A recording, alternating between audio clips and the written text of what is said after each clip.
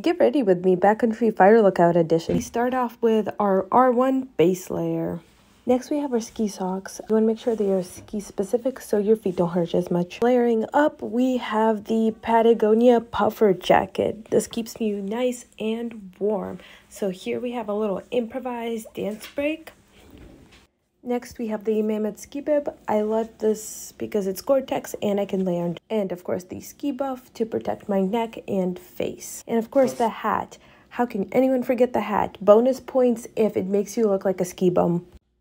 Next up, we have the Gore-Tex North Face ski shell, along with some Sendo Visions and some more mittens. Oh, hell yeah! Girl, look at those boots. Oh, dude, those boots, amazing. They hurt like hell, but amazing boots. Now we're done with that, and time to clip in and shred.